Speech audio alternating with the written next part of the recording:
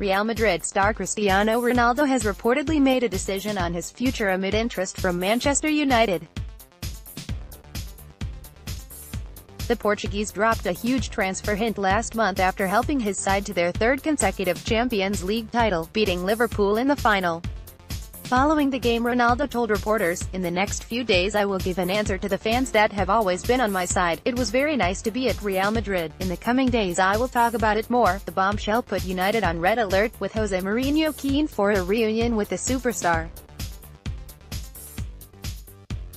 Getty. Real Madrid star Cristiano Ronaldo has been linked with a return to Man Utd. Portugal team news. Fernando Santos men go head-to-head with Iran in their final World Cup 2018 group stage match on Monday, but who will start for them?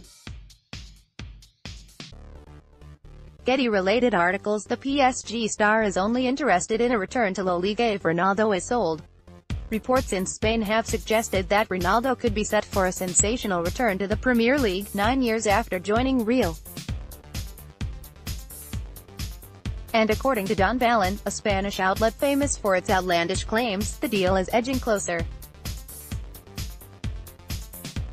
The report claims that Neymar is in regular contact with Real president Florentino Perez, with the Spaniards keen to sign the Brazilian this summer.